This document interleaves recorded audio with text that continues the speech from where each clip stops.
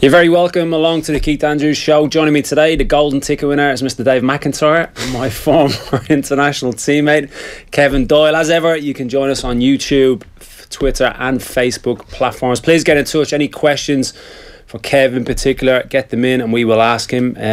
So we've got a football man, Dave, rugby man now this week, or a bit of both? I'm whatever people need me to be. Okay. At any particular given time of the year. And Kevin Doyle now a GAA man. Oh, thanks. As news breaks this morning that you are heavily involved in the infrastructure and future of Wexford GAA. That broke very nicely for us this morning, didn't it? I was wondering why you were so happy to see me this morning. Big smile on your face, handshake. Sure we hadn't seen each other in years. So come on, give us the lowdown. No, happy to help out. A friend of mine is involved, Eric Bradley, who I played soccer with and football with growing up, and he was a former county footballer and he's now involved with the under-20s, and he rang me a few weeks ago just wondering if I'd go in and speak to the lads and help out a few nights and just, bring a bit of publicity and bring a bit of, something else to it. I haven't been watching a whole lot of Gaelic football over the years, so since I stopped playing, so but it'll be fun to see something a bit different and help in whatever way I can. We've got a tweet in from PJ Banville. Under 20 football management team. I'm delighted to announce Mr. Kevin Doyle on an advisory role as goalkeeping coach. A great addition. As goalkeeping coach? No, that's Morgan. Do you know Morgan? He played in goal for the Wexford underage soccer teams as well. The future is bright. Yeah. Sure, take on that. The soccer lads involved. Well, when you were breaking into the Ireland team, it was the golden era of Wexford football. They got to an All-Ireland semi-final that year, around 2008. What year did you make your debut? 06? First squads were 05 and actual debut was Sweden in 06. Okay, so they were coming forward at the time. Matty was still hanging around. Yeah. Kieran Ling was breaking into the team. PJ was still in the team. He was, yeah. And he was in that team. Eric Bradley, who rang me, who I played soccer with and football with growing up, he was in the team then as well. And you're on the road now to help them recapture former glories. Yeah, I don't know what I'm going to add to the mix, but at least we're talking about it. So exactly, so they'll be delighted. But look, we're going to talk to Kev a lot more about his career, his retirement, obviously in the last few months, but I want to start with last night's Champions League. Liverpool Porto. I was on Real Madrid PSG duty, so I've seen very, very little of this. Lads, you were watching this game. No surprise, I think, in terms of the goals that they get, how effective they are going forward, but that's a statement, Dave. It is. 5 goals is a surprise. I thought they'd struggle not to get out of the tie. I didn't think they'd struggle in this away leg, but they would have to take their time in trying to break Porto down, that they'd have 1 or 2 scares of their own at the back. But it was like watching a top division side draw a non-league team in the League Cup, in the FA Cup. Porto were absolutely horrendous last night, and they're a team that are pretty solid. They do have obviously an awful lot of European pedigree. It's a hostile enough place to go. It was full. Their league form was decent, and they barely had an opportunity at all last night. But you got the real sense was that once the first Liverpool goal went in, that they were done. The tie was done. How highly do you rate that front three of Firmino, Coutinho? Oh, sorry, Coutinho's left now. Mane. Looking at last night, they were class. Porto, like Liverpool, could have been 2 or 3 up before they got their first goal. Porto played into their hands. So as well as Liverpool played, Porto were, they were playing out short from the back. Liverpool were loving it, press and win it. Their goals came all the time from just winning it high up the pitch, from Porto playing out. Their keeper was throwing it away. It was almost like Porto had never seen Liverpool play before. I'm not sure what sort of preparation they put into this. The draw was made 2 months ago. They know exactly what Liverpool have been doing. All they had to do was watch the DVD of Liverpool's win over Manchester City a few times. But as Kevin said, they just played exactly how Liverpool would have liked them to have played. So where are they now then in terms of challenging for the Champions League? Offensively, to be able to score at will in the way they do and not solely reliant on one player to get the goals, maybe like a Harry Kane might have in the main for Spurs. They spread them around. Obviously Salah's got the majority this year, but it's 3 prongs now. Obviously Coutinho left. I actually feel that the team isn't better, but it's more balanced without Coutinho, because they're less likely to be counted on. So how highly do you rate them? How far can they go on this? There's less baggage since Coutinho left as well, less stuff to talk about for people aside from the football. Who knows, they've no centre forward. There's no pressure on one guy to score. It's not like you're the number 9, so they can float around and one guy doesn't score. There's no one getting on his back. Everyone's coming up with goals. But can you know what it's like if you're pressing and playing at that tempo, that high, can you do that? I don't know, it's so hard. And the amount of games in England and the amount of games Liverpool will be playing, it's so hard to be at that tempo and everybody at that pace to play the way they play. But it seems like they've when they do have an off day, like Mane went through a bit of a dip in form, didn't he, going back, and now he's kind of burst back onto St. Salah has just been fairly consistent all the way through. You're right in terms of that work rate, trying to keep that going, and he has tried to give them that little bit of a rest, but the fact that they're not dependent on one surely gives them a better chance. And I think they've started to look a little bit better defensively. Yeah, I think they have. I think the proof is that in that little bit of a spell that Mane went through, that they didn't actually struggle to score goals. I think they've played 9 games in Europe this year, and they've scored over 30 goals, which is an incredible return. But the biggest issues they had were defensively. Moreno's no longer in the team, which is obviously a plus. Yeah. Karius looks like he's been given the benefit of the doubt from his manager, and that, if you throw in a couple of clangers, we're not just going to jettison you from the team like we did yourself or Mignolet for so long. So he's actually playing with a bit more confidence. He made a couple of decent saves last night before Liverpool went a goal up, and they've obviously spent all that money on Virgil van Dijk. Kevin, you mentioned the fact that Coutinho is not on the team anymore, and it gives them an opportunity to get another workhorse into the team. So now you have those three that are going to play together in every game. Plus, I think the West Brom defeat at Anfield in the Cup is a blessing when it comes to the Champions League, because they've got the week off now. So they've had to travel to Porto. They know they don't have another game for a week and a half. They can put their feet up, they can recover, and they can recharge the batteries. So I think a few of their minor issues that they had, there was about 4 or 5 of them, one by one they're being dealt with. I would be fearful of playing Liverpool if I was any team left in the competition. They probably need a slightly favourable draw. Like, they're probably not in the top 4 or 5 favourites to win this competition. But if you can score that often at will, any team is going to struggle to contain you over 2 legs, whether it's a Juventus or whether it's a Barcelona, although chances of them getting Juventus now in the quarterfinals are receding as well. I've said this before about England's national team, and I think it applies to their kind of expectation levels in the Champions League as well. I don't know why, especially Liverpool and Spurs, not so much Man City, because I think they play in a different style, but why don't they try and make the European games like Premier League games? Because we'll speak about it in a little bit about Real Madrid and PSG. They're not used to that type of tempo of game, so it baffles me when the international team, England, and the teams like Liverpool, why do they not try and make that tempo? Because they would be favoured, surely. Well, Liverpool did against Porto. It's unusual. I haven't seen as much. I've been away, obviously not living in the country, but I haven't seen as many European games. And to see Liverpool play like that, it was like a Premier League game where they were pressing. Usually you turn on a European game and they sit back and it's just a bit of passing around the back. And it's just slow and it's a bit more predictable. But this was like watching Liverpool play every week. They didn't change their style against Porto away, which, you go there, they're a very good team and always are. And to see them just close them down, close high up the pitch, 90 minutes, keep doing it. It's nice to see, as you say, with England. I don't know why it suits English players. I know Liverpool's not made up of a whole lot of English players, but it suits English mentality, Irish mentality, to press, to run, to harry. Not to sit back and soak up pressure. And same with English. Why wouldn't they, do that? It's their advantage.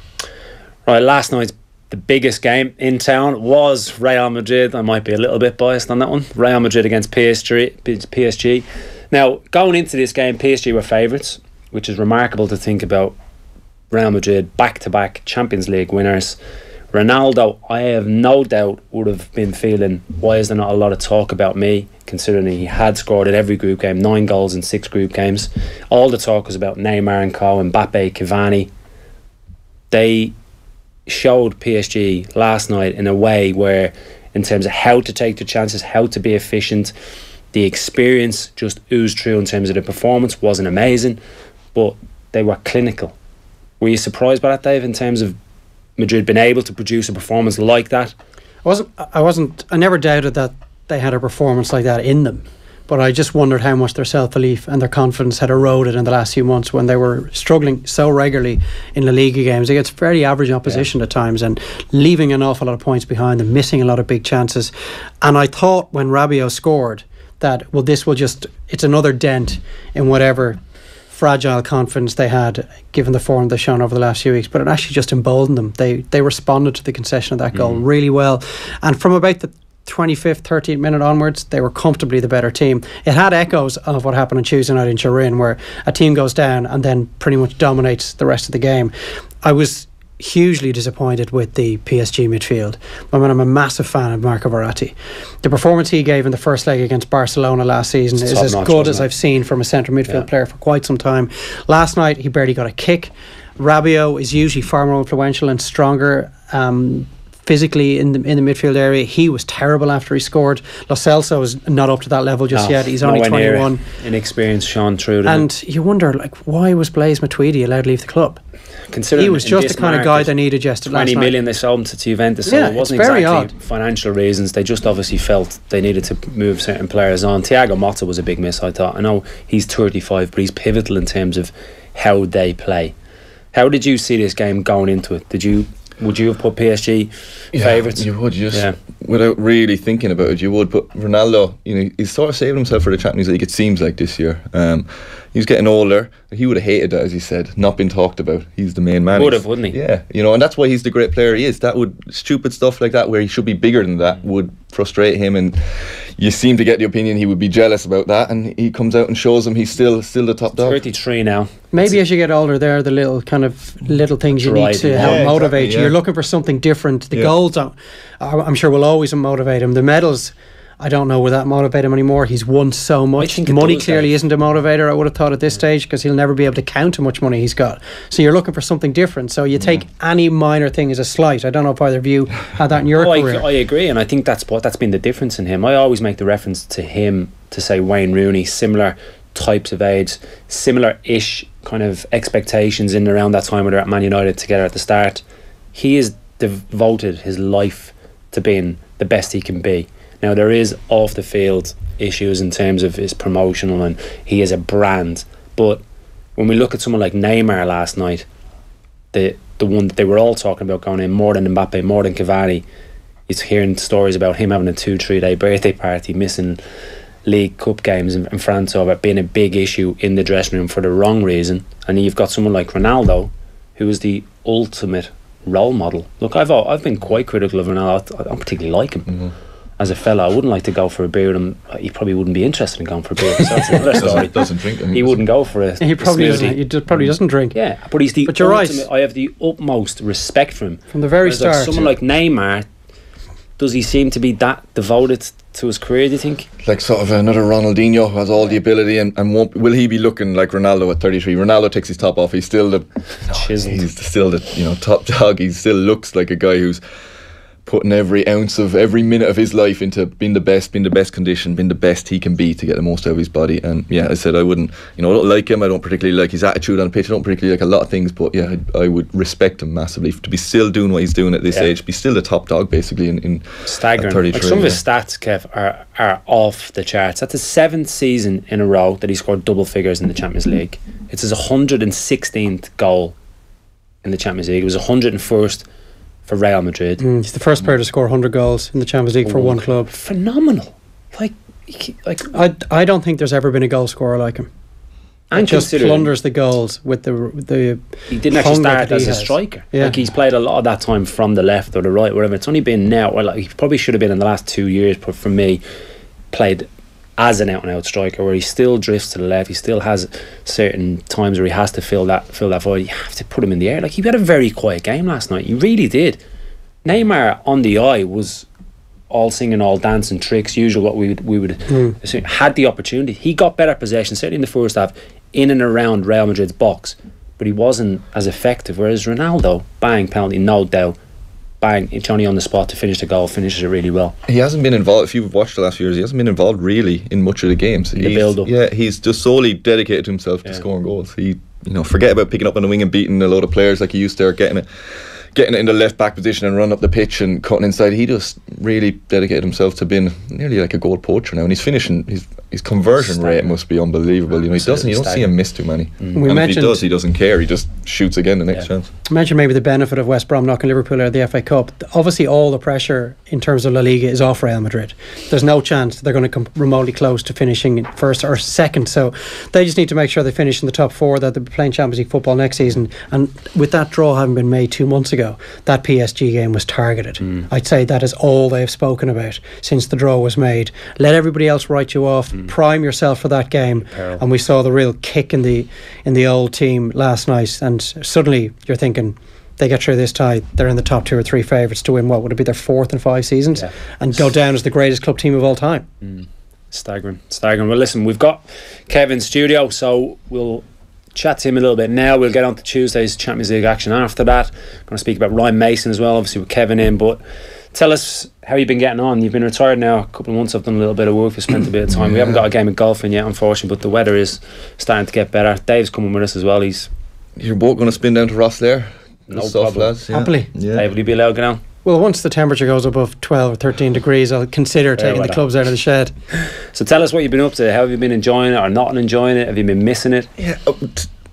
Colorado started back pre-season a couple of weeks ago, and it's the first time, I didn't think I'd ever look at a team doing pre-season or look from afar and miss it. And I've seen them. They're off doing warm weather training in Arizona and different places, and the new signings and the excitement of seeing new signings going there, and yeah, that's my first time. I've thought, a little pang to go back, and I'm glad I do. It'd be something wrong, I think, if I didn't have a little bit of that. But especially with the way you had to retire, obviously it's different if your legs go or you feel you've had enough, or you were forced into. Yeah, I knew it was coming. I'm 34, so I've been planning. I was going to play another year or two, sort of, and whatever. So that side of it was a year or two earlier than I planned, but at least I was 34. But it's just when I felt, I feel now after taking 5 or 6 months, you feel like you're fit as a fiddle. I don't know what you were like. once you finish, all the niggles are gone. You think, Jesus, feel fresh. Yeah, I feel fresh. Played 5-a-side the last few weeks with my brother and a few of his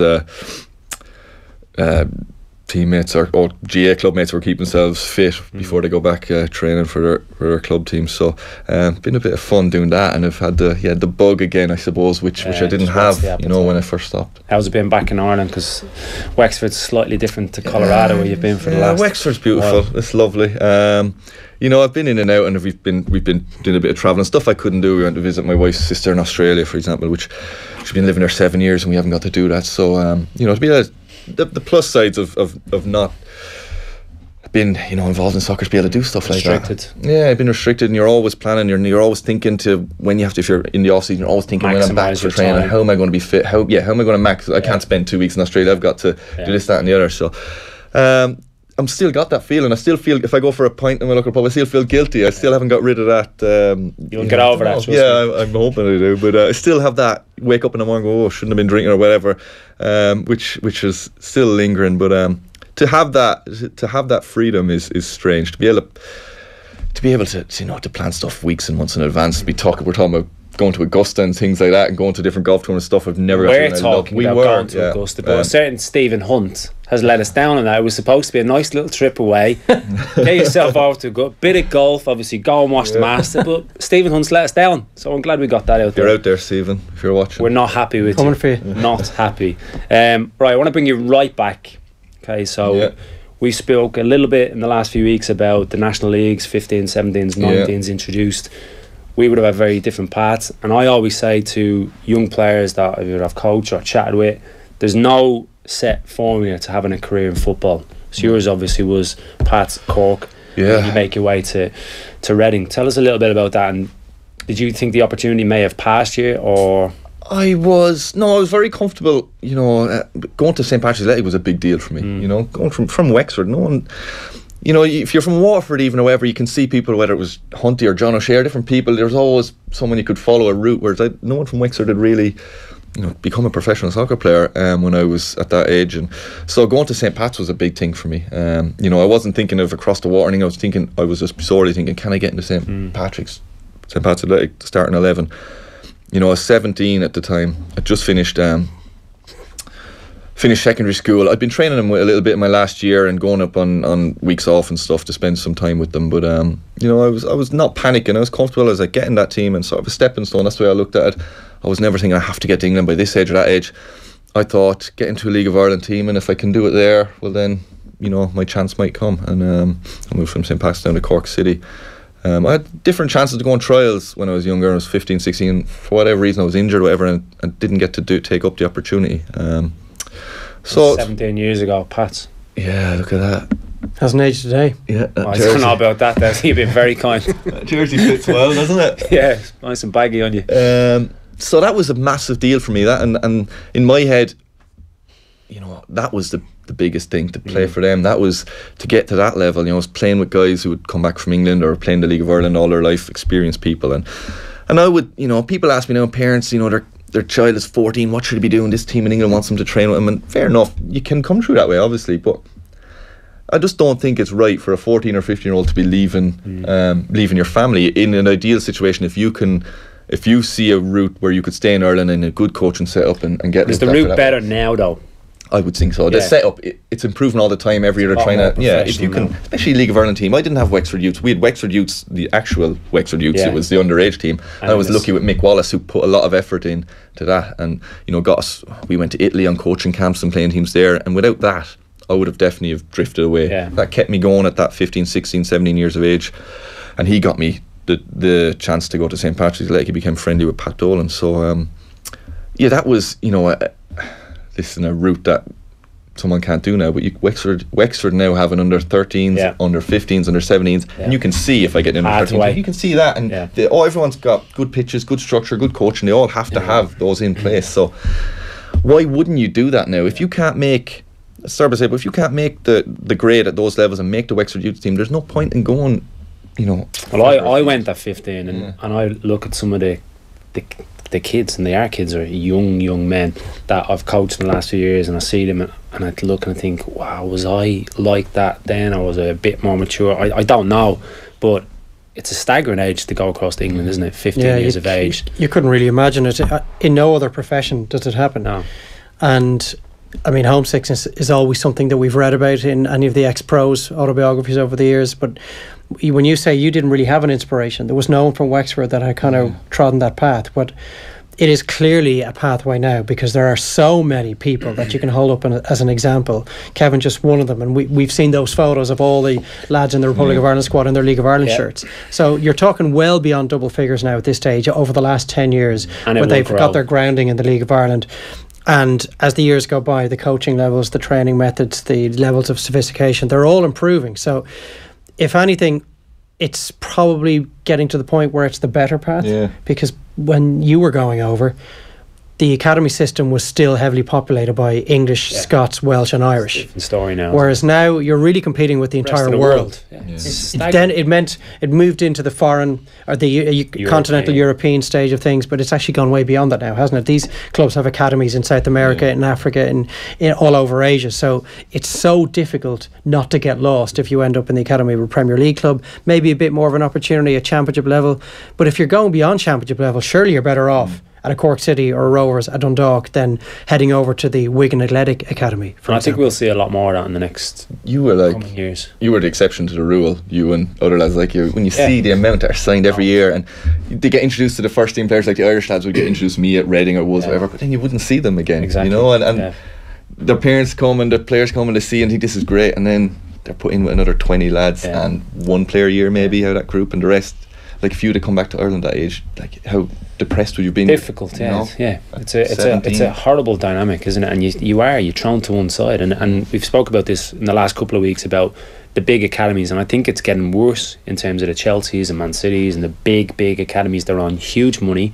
They're making these 16, 17, 18 year olds feel like Neymars, and then they just get thrown to one side. So then imagine going from 10, 20, 30 grand a week to a grand a week at Accrington Stanley. Where's your head? Hang on a minute, where's that driver? What time is he collecting me at? Well, I'm sorry, you've got to make your own way, you've got to get the bus, you've got to do your own washing, you've got to clean your own boots, pay your own ESB bill. But it just messes their head up, and we've seen it time and time again. So tell me then, you go to Reading, how exciting of an opportunity for that was you? That was, they'd come and scout with me a few times at Cork. I was doing really well at Cork, and I had a few different teams were sort of thinking of making an offer, signing me, and Reading went in and paid the money out of buyout clause and signed me. And this was my first chance. Everyone, when then I was doing well in England or in the League of Ireland, when are you going to England? Do you want to go to England? And it's sort of a big deal. It's all you ever hear. You need to go to England. And so then the opportunity came to go to Reading. I went. I was very lucky. Lovely place to live. A very family club. That side of it. And they were big and they had a lovely stadium training, but they weren't big enough where I was being signed to sort of either be a sub or play. I wasn't being signed straight into it. So, and it was in my head. It was, can I say shit or bust? Yeah, you can. Can I say shit or bust? You have now. I've said it now. So it was. I gave myself. You have no choice. There is no failure. You have to. No option. There was no option. I had a 2-year contract, and you know, I knew if I didn't hit the ground running, that was it. Reading, they hadn't paid much for me. It was just, you know, they'd forget about me. So you were aware even then that you had a great opportunity, but you were just a number. Oh yeah, definitely, yeah. And I was coming there as a no one. I was sort of a big player at Cork and doing well in League of Ireland, but I was going there now as, like, the lads would never have heard of me, didn't even know about League of Ireland, didn't know if we were part-time or full-time or what is it, just signing for them, and they had no expectations, the other players. But you know, I was fit going into pre-season because I come from League of Ireland, and I had a really good pre-season. Scored a lot of goals. How soon did you realise, whether it was 10 minutes into your first session or 10 weeks into your time there, how soon did you have this realisation, do you know what, I'm able to contend with these boys? I'm not out of my depth here at all. I would say it was our first pre-season game. We played a team called, I think it was either Staines Athletic or Didcot, one or the other, which was small non-league. Yeah, non-league team. And I think I scored a hat-trick and we won 5-0 or something, and I was like standout player. And then we went to Sweden on pre-season, and I got a little mini competition or tournament and scored a load of goals and was given man the match in a few of the games and stuff like that by the local Sweden people, handed me a trophy. It's like, Jesus, I'm like doing well here. But I didn't expect to start the season. I didn't. It was Dave Kitson and Leroy Lee who'd spent a lot of money on Leroy Lee, and Dave Kitson was the top scorer in the championship the previous couple of years. So I wasn't thinking I was going to play immediately. I had thought get into the team in 3 or 4 months or whatever and hope get on from the bench. But they got injured after 2 or 3 games. That was the window of opportunity. Yeah, Dave Kitson, was it Leroy? It was Dave Kitson first, actually, came off injured against Burnley, and I came on and scored and we won. And I didn't miss a game then, probably, unless I was injured. I didn't miss a game at Reading for 4 years. Apart from being rested for maybe a cup game or something. But that was under Steve Coppell. Under Steve Coppell, yeah. And when Dave Kitson, I got in the team and I scored. We scored that night. We played Coventry the next week, scored against Coventry. We played Crystal Palace, who'd just been relegated. So these were a Premier League team. Andy Johnson, Clinton Morrison was playing that night. So they were big players for me at the time. Well, they were big players, but in my head, this was like, this is a game where if I can play well in this game. And I think I scored a worldly in that game. Dribbled from the halfway line and scored from outside the box, and then won a penalty and I think set up a goal and we won 4-3 or something. It was a mad game. And then that's when after that game, Brian Kerr was at that game, and came up and chatted to me afterwards, and he's like, listen. How quick though is that to go from Cork? Opportunity quite quickly. We all had to have the opportunity by someone either being injured or suspended or someone's in the team and they come out, and then the Ireland manager's there. Yeah, you get that opportunity off the back. Yeah, it was really, like, I was totally, I don't know what you'd call it, I was freaked out by it, I suppose. It was like all of a sudden the Ireland manager's talking to me, and I didn't know Brian Kerr. I hadn't played. I'd been called into his underage panels, but he left then to be the Ireland manager, so I never really played under him. I played on him for 1 game maybe. So he came and he that was it. The next squad's in a month or 2, keep it up or whatever, and I stayed in the team and I kept scoring. Scored a cup, scored maybe 2 in a game, scored a hat-trick or whatever, and in the next Ireland squad it was the last games of Brian Kerr's campaign was against, we went to Cyprus away, I think, and Switzerland, and I was called into the squad, and I remember I was bricking it. Really was. It was the team, basically the same squad who'd been to the World Cup. Kenny was there. Was Kenny in the squad? Yeah, Kenny was captain. Robbie, obviously, and Damien Duff, who were superstars. Damien Duff was at Chelsea at the time. Robbie was Roy in the squad? Roy was in the squad, but he pulled out injured then. I think he turned up for a day, maybe pulled out injured. I can't remember, but yeah. So I was going into that, and I was the sort of young player. It was, they were all daunting was that? And this isn't you being called in for a friendly and we'll have a look at you. Like, these are make or break World Cup qualifiers. Yeah. Like, this is what ultimately broke Brian Kerr's tenure as Ireland manager. So I was like, pressure environment. I remember I had a big bonus though on my Reading contract if I got into this year. Nice to see you focused. Like, I needed to get on the pitch. I was like, get on the pitch. But it was mad. And again, it wasn't, now it was weird now because they could name a 40-man squad now. This was the 18 or the 22. That was it. There was no like, cutting the squad down or anything. It was 22, you go, and that's it. So, I was in it. Who were the strikers in that squad? Can you remember? Obviously Robbie, me, Clinton Morrison, and Stephen Elliott. It was us. Sunderland maybe at the time. He was at Sunderland at the time, yeah.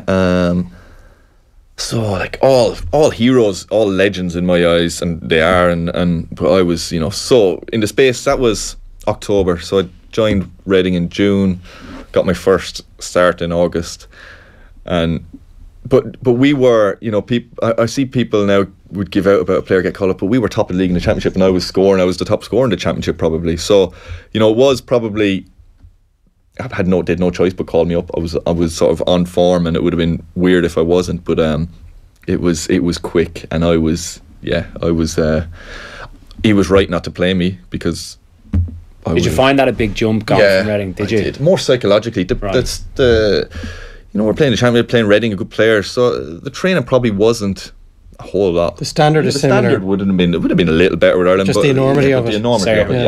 Like you said. So now when I see people, when a player, maybe other players are different, but when a new player gets brought in, you know, there was new players get brought in this year, and people say, oh, they should play straight away. I would be more of the, I don't know what their psychology is, but I would be more, get them in a couple of squads first and integrate them and get them settled, because it is a massive leap. I don't know if younger players now don't really see it as a massive leap as much, but to me that was, you know, we've been in squads together, and I won't name any names because I wouldn't want to embarrass them, but we've seen players come into the squad where, you know, they've settled like snow. 19, 20 years of age, strolling around the place with the earrings, caps, whatever it might be. One particular trip, there was one player handing out invites to his 21st birthday party during the actual international trip, which was just beggared belief. Was that a no or something? Huh? He hadn't been in and around you guys long enough to be doing that? Right, so he'd never met half these guys. Exactly, he's bouncing around with invites to his 21st during the actual break. I couldn't make it, unfortunately. Young players see more, even at club level, or like with that Ireland squad, I just sat there and said nothing, you know. And same at club level. You didn't say much, and you go, too busy sleeping. But go club level, whatever club, but no matter what age, you go in first, you're quiet and you sit there and you get the lie of the land and you figure things out, especially when you're younger. But now that just doesn't seem to be. I think younger people seem more confident, or more. Maybe it's the same. I don't know. Maybe it's just a show to put on. So when did you feel like, okay, I'm an Ireland player, I belong here, I deserve to be here? Maybe you did feel like you deserved to be there then, but where did you feel like, I'm part of the furniture? Yeah, when did I first feel? Does that understand? Yeah, it would have been. I tell you what, we played a few games, understand, but even then, you know, still my first few caps, I would have been really nervous, and a good nervous though. I'd like to be nervous, but I didn't play well for Ireland in my first few games. I was still settling in. I think the start of the next qualifying I got my first goal against San Marino, and I got a call. We played Slovakia at home actually, and I scored a really brilliant good header. Was it at Croke Park? At Croke Park, yeah. And that's when I sort of, you know, I'm after starting a few games in a row here, competitive, and then we were at Reading in the Premier League, and I think we were flying it as well. So, like, looking back at it now, you know, I shouldn't have felt as maybe nervous as I did, I don't know, or as taking as long to settle in, but I did. I felt it took me. And I remember being told it'll take 10 or 15 games, and it did take me 10 or 15 games, because as well, that group, it wouldn't be like, I think now when players come in, the group is so, it's going to be such a turnover now. Whereas when I came into a settled group and they all had their, you know, their habits and their friends and their clique, they'd all been to the World Cup and previous together. So I was coming in and trying to integrate and break into that a little bit, and I found it tough to begin with. Well, certainly one reign where you were hugely integral was when I played under Trapp. You must have felt so important to the way we played under him. Look, there's been a lot of talk about the style of play. Certain players will feel aggrieved that they didn't get more caps because he fairly set in stone wasn't at the starting lineup. And, you know, we come now under Martin and we're trying to guess systems and personnel. It's very, very difficult. With Trapp, it must have been an absolute dream, Dave. It's just, we knew if whoever was fit, that was the team, and you were crucial to the way. It was a dream for us because we knew Tuesday evening what the team was. Well, it was good as a player if you were in the team. You know, I really enjoyed it. But you'd make maybe one or two changes. Sticking a cross in there. He was really nice to me. You know, he'd always have a smile and a twinkle in his eye when I'd turn up. He'd always be, Kevin, relax. You're tired. You've run a lot. Relax. You know, it'd be like whispering to me the whole time. You know, you look tired, or take a break. Don't train today, or you know, he'd always. I was telling the opposite to me. Run.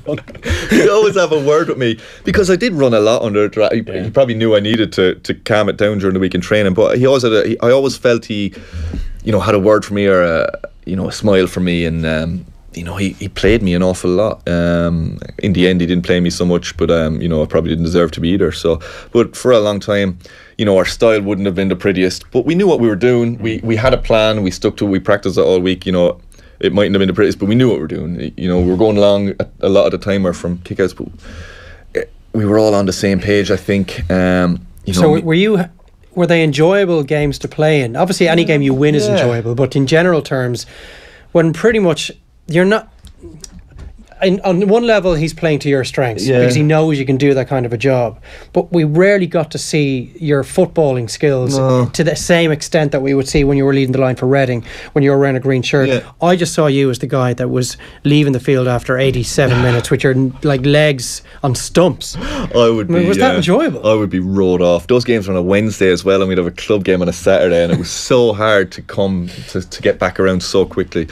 But at the time, I didn't think it was enjoyable. I was playing for Ireland. Giovanni Trapattoni was my manager, like an absolute legend. So I was just happy to play, and we were getting good results, and you could see we were, you could see that we were, I'd played under, obviously, the previous campaign under Steve Staunton, and it didn't work out, and we were tailed off early, and we were never in line. We tried to play better football, and we were never anywhere. So with Giovanni, we were, first or second in the group, and there was a buzz around the place. You'd do anything he'd ask of you, basically. Would, basically. He had that ability to get me to, For the majority of us, I would say or people might say, I looked at him and rose tinted glass because he was the one that gave me the opportunity. You'd have played under a few Ireland managers, but he had Damien Duff doing it. He not so much Robbie, because Robbie was the one who probably got away with a little bit more in terms of he was always at the end of things and got that goal or whatever. But the rest of us literally would run through brick walls because you were playing though. Like for guys who are being expected to turn up for the squads, but no, come Tuesday afternoon or Saturday afternoon game that they weren't in the team. I've got the utmost respect. What's their opinion of Trap? Yeah, probably wouldn't be as good. Yeah. And I have got sympathy for those type of players that would turn up time and time again. Like some of the ones that would reel out my head would be Paul McShane and Kevin Foley, Andy Keogh, those type of players who would turn up every single time to be part of it, knowing that they might get some minutes. But they don't even get a chance to impress in training.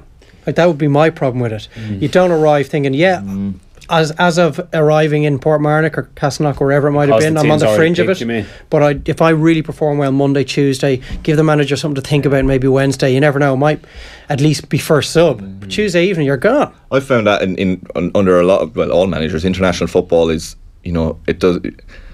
there's 3 or 4 days training. It doesn't matter what you do in those, unless you're carrying an injury or you might be trying to get... regardless of when the team is named.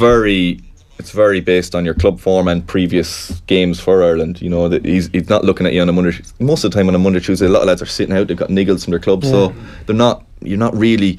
You're just getting there to be fit and to get in a little bit of shape for. So you can't. I don't know. Maybe you're different. You found it different. I don't think you're really there to show what you can do in those 3 or 4 days. To ask you this, we've had a text in, a tweet in from your mate, one of your heroes. Is it true Clinton Morrison is your best strike partner? It's from Clinton Morrison. How are you, Clinton? I really enjoyed coming in. Clinton was the one guy they were all nice to me, but Clinton was good fun when I came in and friendly and easy to talk to for me. And I remember we're talking about the Brian Kerr game. That game was at home to Switzerland, was his final game. We had to win, and it was me, Clinton and Gary Doherty on the bench, and Gary Doherty had done well for Ireland coming on as a striker, very well. and scoring some goals, but it was me, Clinton and Gary, and we needed a goal, and Brian turned around and said, Doc, you're on, and put him on up front. And Clinton was sitting there beside me. When a goal was needed, he left the 2 strikers on and brought on the centre half to put him up front. And I always remember Clinton's reaction. He was, it was hilarious, but he was fuming. But because it was my first squad, I was just like happy to be there. And I was just sitting there, I was grand, but Clinton was going through the roof. It was funny to see in such a pressure situation as well. And you could tell, he deserved to be rightly pissed off about it. Character. Clinton, thanks for getting in touch. Appreciate that. Right, wind on. Euro 2012. You're a key component in it. It was the highlight of my career in terms of getting there. But what a disaster it was, and it certainly doesn't sit well with me. I don't particularly like talking about it. It was obviously won't go down in history as one of our greatest tournaments. Just sheer regret is what I feel in terms of the build-up, the monotony of it. Obviously, the results. How does it sit with you a few years on? It's the first time an Irish team's qualified for Euros for so long, so it should have been it's looked on as more successful, but our performances out there now, it's looked on as nearly a joke. People talk about it as, It's such disappointment. And you know, it's my one major tournament, your major tournament. We missed out on the World Cup previous to that. You know, right at the end in the France game. So, you know, I look back on it, the monotony and the build-up, I expected that. You know, I expected the weeks together, and that doesn't, you know me, I'm happy to sleep in a hotel room during the afternoon, and I can get over that side of it. It was just my job, and you get ready for the Euros, and this is what it is, this build-up and this spell together. But you know, the performance, you know, I didn't mind that if we put in the performance. That first game, the Italy game and the Spain game, they were two teams who were playing well at the time, and you think we're under pressure especially here Spain. Anyway. Yeah, we're not. This group is difficult, but we need to put in a performance against Croatia, and we were just. I thought after all that build up and disappointed with my own performance. I'm not giving out about everyone else, but my own performance was very average and not what I wanted. And you know, just looking at the whole thing, and as they say, you know, just lots of little things weren't quite right, and they all built up to become big things, big issues. I remember, you know, spoke about the day before that game, and everyone's trying to rearrange where their girlfriend. Just stupid things that we shouldn't have ever been thinking about, talking about, or complaining about it. It shouldn't have been trying to rearrange what? Where our girlfriends were staying and wives were staying. How was that an issue the day before the game? Well, because they only arrived the day before the game, so we didn't. The hotel they were in, I remember, was above a lap dancing club or something like that, and all of a sudden, its benefits, obviously. Like, you're grand. We were getting phone calls the day before. Well, you know, this Kevin, or all of us, mine was leaving me alone. I think she was sorting out for herself, but lads were getting a bit of stick about that. But it isn't an issue. It can be dealt with. It's fine. But it's a needless distraction that you would imagine the Croatian players didn't have to deal with. Yeah, it becomes an issue when you're together and stuff is niggling at you when you're together for so long. Everything. I've said that before about with like we genuinely got on, didn't we? And it's probably the case in all the Ireland squads you've been in, I presume. But that group really got on well. So it's not like you hear the England teams in the past, the egos, the north-south divide. That was never the case with us. But by the end of it, I think we were doing each other's heads in. Yeah. We really were. It went on that long, and Kev's mentioned the little things just escalated. Whose fault was all of that? Well, it can't be the players' faults. And I've thought about this a lot since I've retired, since that tournament, because you were saying about the monotony, and we expected the same training. They should have thought about that.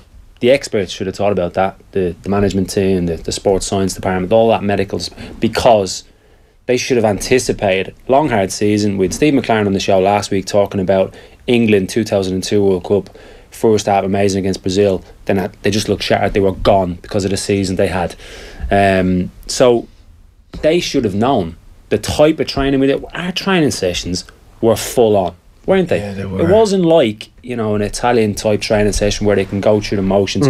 If players weren't putting it in our training session, you'd be on them, you know, because we trained how we played, and they would have to curtail maybe the times, or should have curtailed the times, or there should have been more downtime.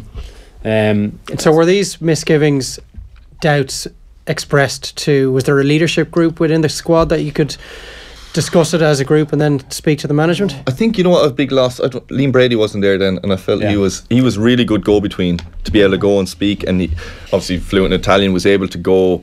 You know, Trapattoni took what he said from us, and when he left, respected him. He respected him and would take it on board. I think when he left, we lost that bridge or that link to be able to, you know, I liked Marco Tardelli, but I don't think he would take on board what you were telling him. You know, he was. And so when you've lost to Croatia and Italy, and you know that no matter what happens in the Spain game, you're out. Are you guys already mentally on your holidays in the build up to the Spanish game? Like, you can't wait to get out of there? The Italian game. Sorry, the Italian game. Spain, you know you're out. We know we're out. Yeah. So have guys checked out mentally already? I think it was very tough. It was a tough couple of days. It was for me. It'd been a downer, and this is really sad to say. Even before a ball was kicked, because of the atmosphere that had been in the first game. Yeah, I remember I was rooming with Stephen Ward, and there's what I'm talking about in terms of, I really like Wardy. Got on well, roomed together for a couple of years. We had to just go in separate rooms because we were just niggling.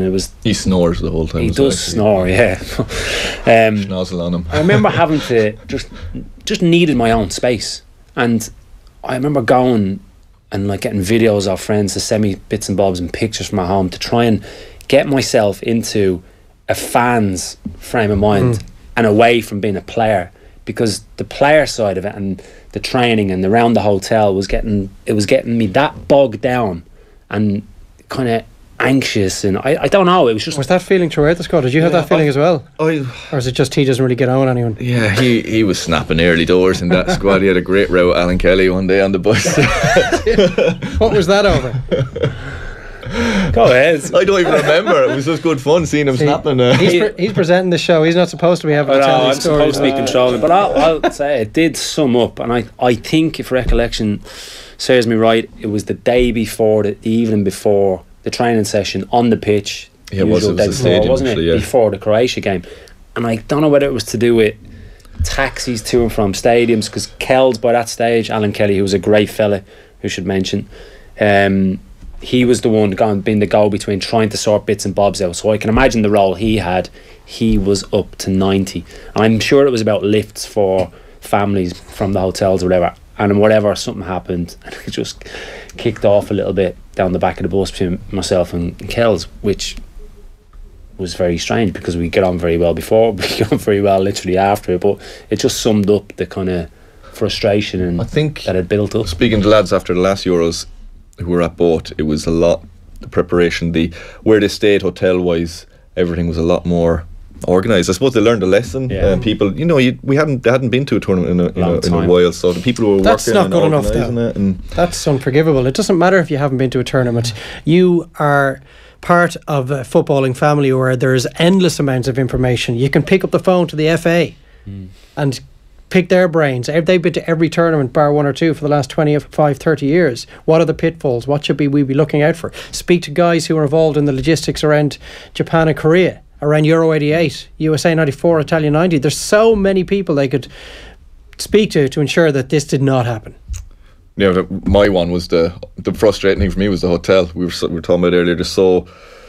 The thing when you're with internationals, that to pass the time during the day, you go have coffees, you walk out hotel, you go ever. But where we were, it was a lovely hotel. And I think one side was, we'll have a hotel in the city because the lads would be able to walk out and have coffees. But obviously we couldn't do that. We were on lockdown.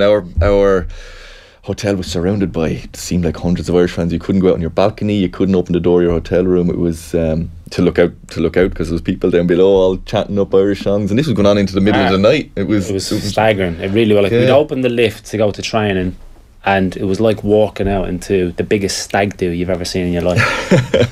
Wasn't it? Staggering. Like really, you're right, we couldn't go anywhere. Some of the families were about 700 yards away in that other hotel. Do you remember down the beach? I remember having to put like camouflage on, hats, in the middle of June, hats, everything on, different tracksuits, and just kind of slope out the back way, run down the beach to try and see your family just to get that. It was stressful. You shouldn't be. You should be relaxed in the hotel. This was just stressful. It felt like you couldn't breathe. I know in this Euros it was top class where they stayed in Versailles, and the lads could wander around, they could go wherever they wanted and get a bit of fresh air, get out of your hotel room, not have to see your teammates 24/7. Little things. I know it sounds like we are making excuses and coming up with reasons for why, but you have to find reasons, and they're the ones I can think of.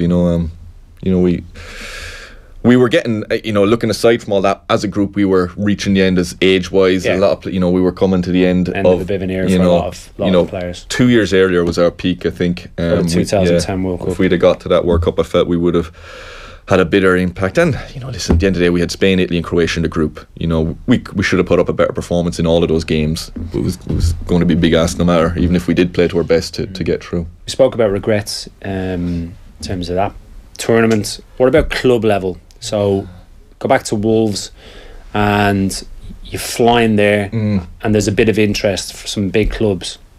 Arsenal, Juve reported. Firstly, were they in the equation, or what clubs? Because you can tell us now you're retired.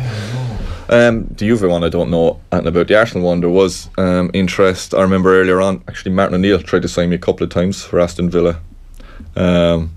Was this after Wolves had been relegated from the Premier League? While you were still in that division? While I was still at Wolves. While we were still in the Premier League. No, it wasn't after we'd been relegated. After your first nearly went to Celtic a few times. Different things.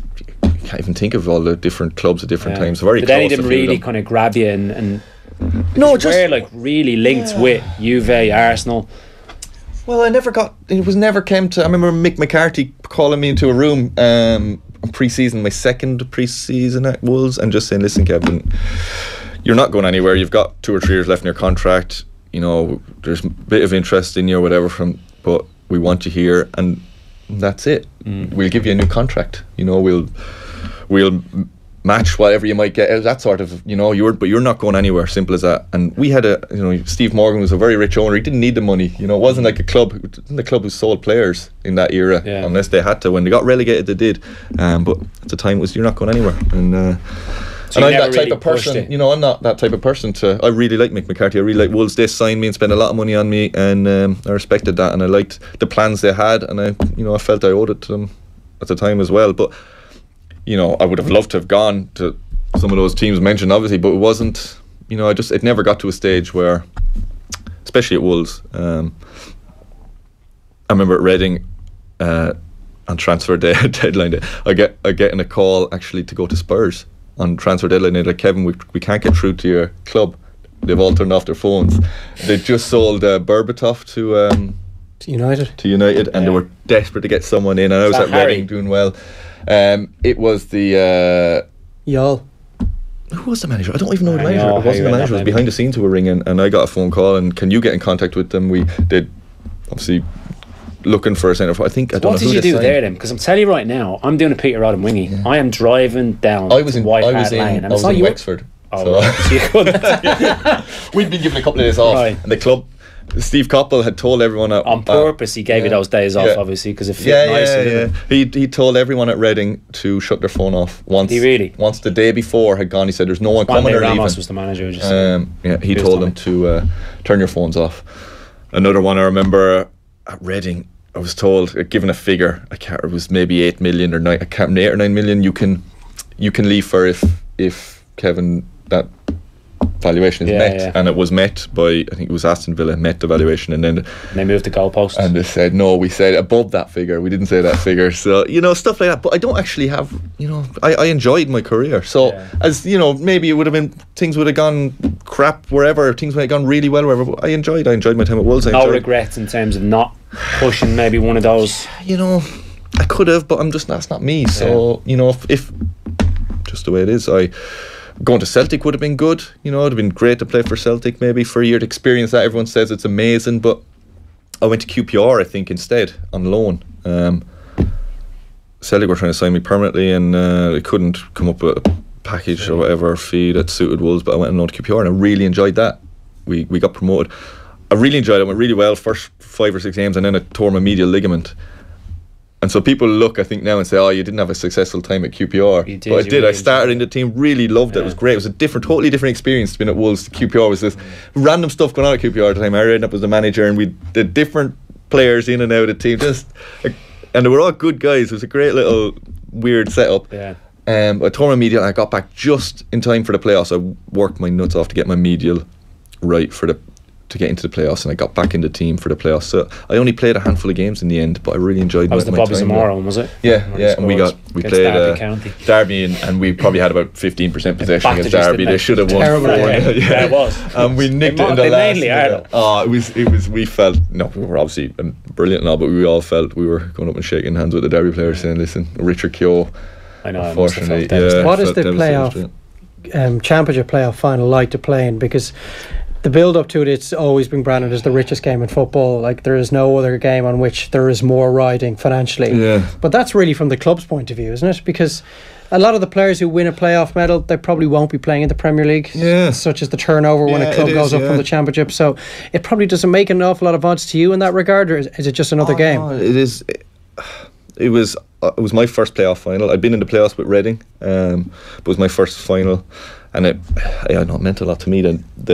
I hadn't played at Wembley, so walking out and to see the noise, I wasn't expecting the noise and the atmosphere on the day, and all of a sudden I was like, "Ooh, this is a big game." You know, I was only on loan, so you know, I knew I was going back to Wolves. I don't know the other players what their experience was, but most of them stayed there, and you know, whether it's lads never played in the Premier League or lads contracts might double, you don't know what each person's situation is financially or whatever. It's, you know, and it's the playoff. It's been watched in a lot of places, and you know, the difference in the joy on our, I know that's after every big game, but you could really see after this the difference in the joy on our faces, and the Derby lads were just Devastated. completely wrote off. Yeah, devastated. That affected them for a couple of years. Yeah, they didn't come right after that because they should have. Yeah, they were the best good squad. team we played against that year. They were really good. Yeah. They beat us in the semis actually. Yeah, right. And I thought they were top notch. So they were just wrote off. We had like our owners to see their faces afterwards. I've seen owners so happy because I think QPR were financially Absolutely quite under pressure. Yeah. They needed that, and they were joyous in the dressing room afterwards. As you got older, so I was thinking about this earlier, what I wanted to ask you about in particular. So as I got older, in terms of motivation, my motivation was always to play for Ireland. So at club level, I would try and get a move or go to a club where I'd be in the best possible position, playing well, to be in contention for Ireland. Yeah. What was it for you? Moves, if I was to move somewhere. Yeah, no, just that motivation in terms of as you get older. Yeah, my motivation was fear of failure. I think, as I said it to you when I moved to Reading, it was a fear of having to go home with my tail between my legs. That was my. I don't think I played as well when I lost that fear. I didn't. My form when I was. When I was after making my Ireland, playing loads of times, when I lost that adrenaline from that fear, when I thought, when I got to the stage where if it went tits up, it didn't really, if it didn't matter as much then because I'd done what I'd set out to do, sort of thing. I never dreamed of winning Premier League. I dreamed of being a professional soccer player and snap. That was so when I got to a level where the Ireland equation was taken away from me. Yeah, I didn't realise it at the time, but my hunger dwindled, I think. Yeah. Did you get that? Yeah, I did. The it wasn't just playing for Ireland, but it was everything. When I suppose it's everything that goes with playing soccer in the Premier League, and you get paid more money and everything. You don't think it's happening, but little things you wouldn't have done.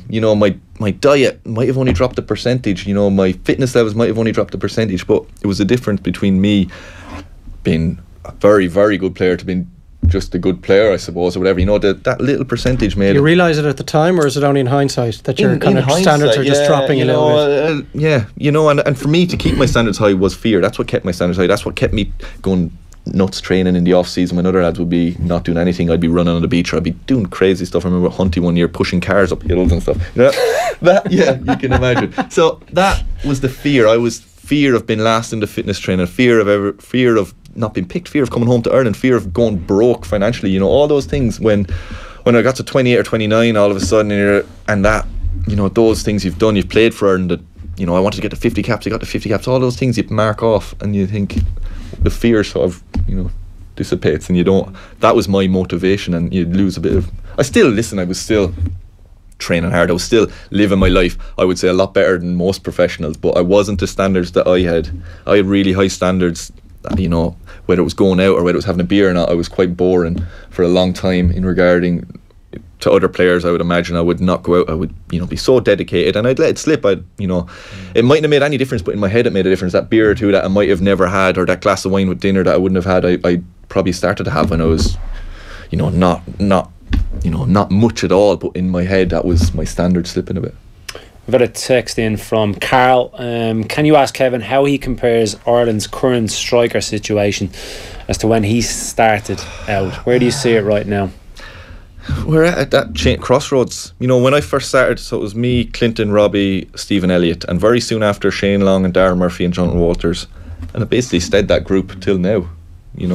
Simon Cox come in and out, and Andy Keogh came in and out. He was playing on the wing more, but that group has gone through 10 years and there's no, we were the 21-year-olds and 22-year-olds. We were playing in the Premier League, all of us then, or the Championship, and all doing well and scoring goals. And you don't see, we looking back now, we were really lucky to have. Dave mentioned about the competitiveness now of, too much is made.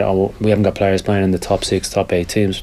That's just the way it's gone. It's been a knock-on effect for the England national team. We haven't, but players playing in the Premier League and top Championship is still a very, very good level. It is, and we don't seem to have that group of 3 or 4 like we had. Maybe we're looking back at rose-tinted glasses or something, but right now it's a changeover. We've got a few coming through, and it's up. They haven't gone and played yet, and taking their chance, but their chance is coming now because it's that switch over time, and we need a couple, not just one. We need a few. You know, we'd Robbie Keane, relying on Robbie, and then he'd have a partner over the years. And you know, we don't have. There's Robbie, opportunities there for people now. It's a great opportunity for someone. Hugely transitional period for all positions, but specifically in the centre forwards. Longy is going to be there, but Longy's 31, or around that age. So you know, when Longy moves on, then it's Shawnee Maguire maybe. Shawnee Maguire has a great chance. He's out injured. He's been out injured, and he seems like a really good lad, and he's done very well up to now. And he's been so unlucky. He got a bad injury, bad hamstring. So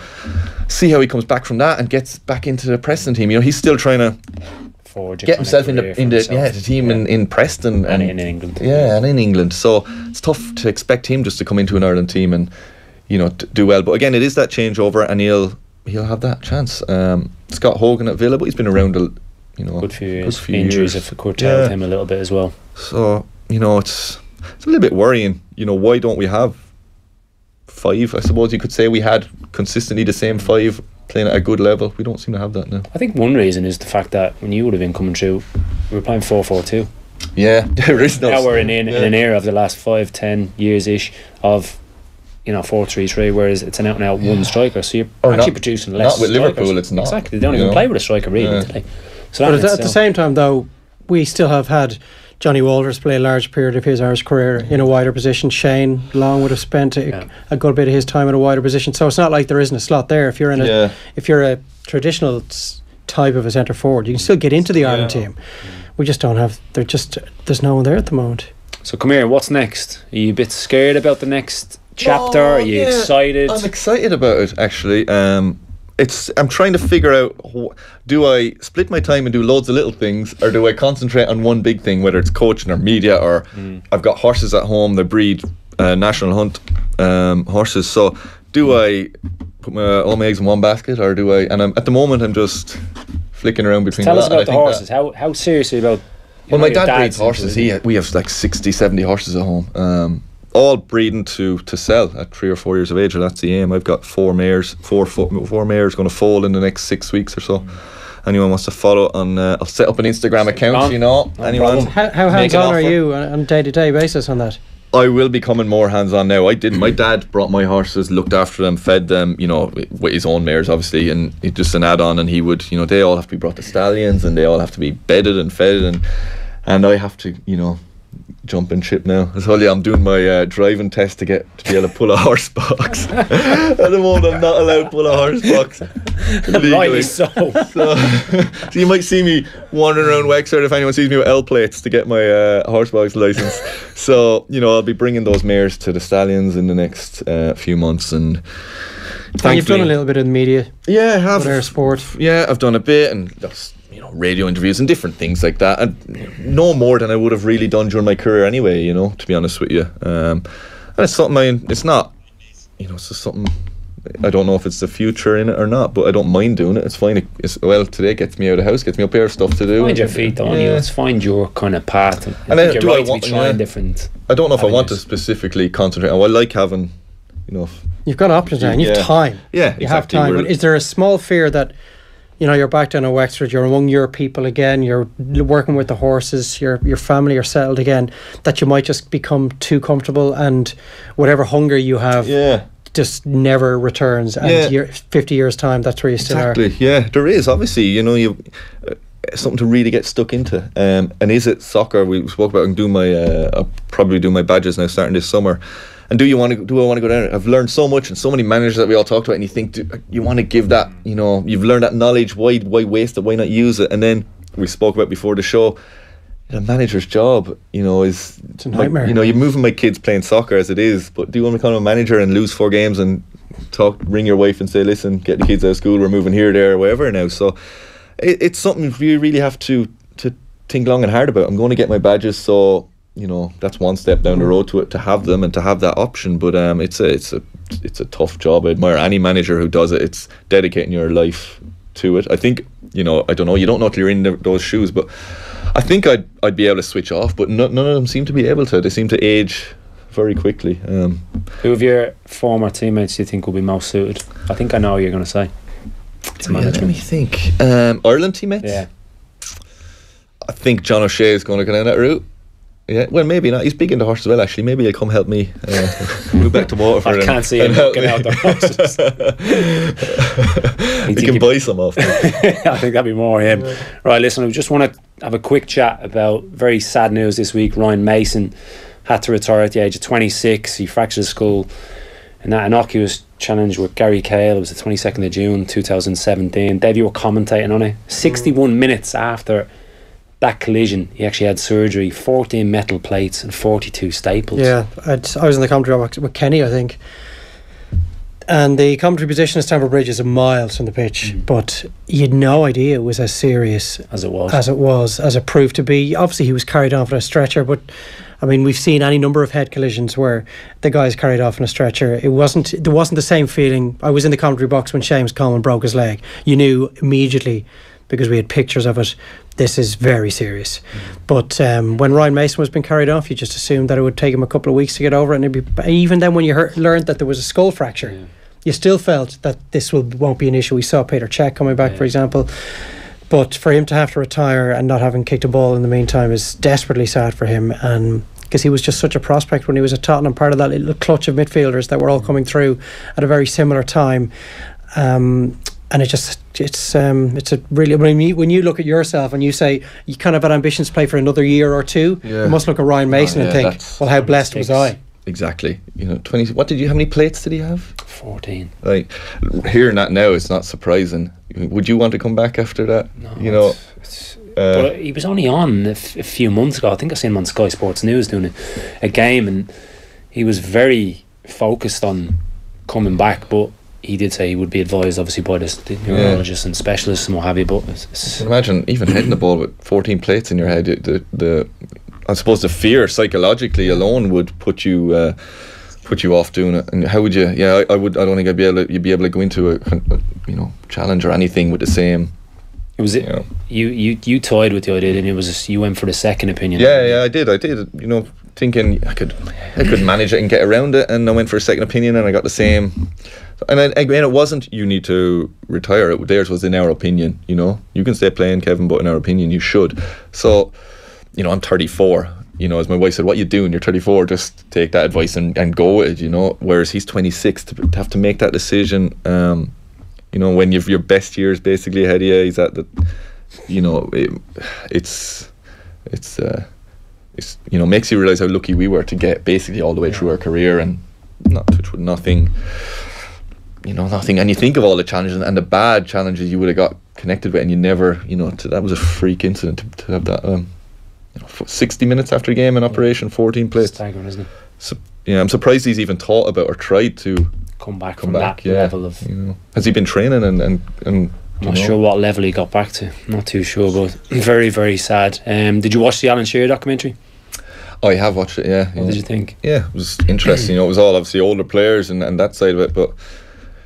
It's so, just speaking to the experts and all as I have done over it, there's no, again, the evidence, there's no there's no definite in anything. It's inconclusive. Yeah, it's very inconclusive. There isn't a big enough sample size, we may have to wait 20, 30 years. It's the same in rugby. I mean, Brian O'Driscoll has often talked about that his generation of players, they will be the guinea pigs. They are the guinea pigs. It's when they're 50, 60 information medical records are looked at in 30, 40 years' time that they'll have a far better idea of where they are. We're not going to have time for Tuesday's Champions League. We've had that good of a chat with Kev. I want to finish just on a little word with Liam Miller. I didn't know Liam particularly well at all, but obviously very, very sad news. You were at his funeral on Monday. He was an ex-teammate of yours, obviously. It was such a shock.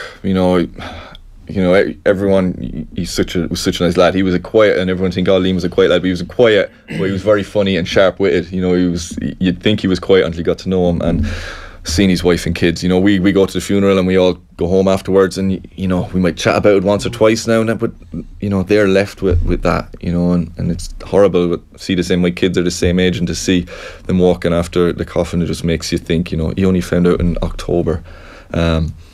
It's horrible thing, and you can only imagine what his poor wife pain and grief they're going through. Yeah. Obviously, yeah, we wish them obviously the best. Listen, that's all we've got time for today. Really good to have you and appreciate you coming in, Dave. Thank you for your company. We're back next Thursday. You can download it, the Off the Ball website. Make sure you're back here next Thursday. Thank you.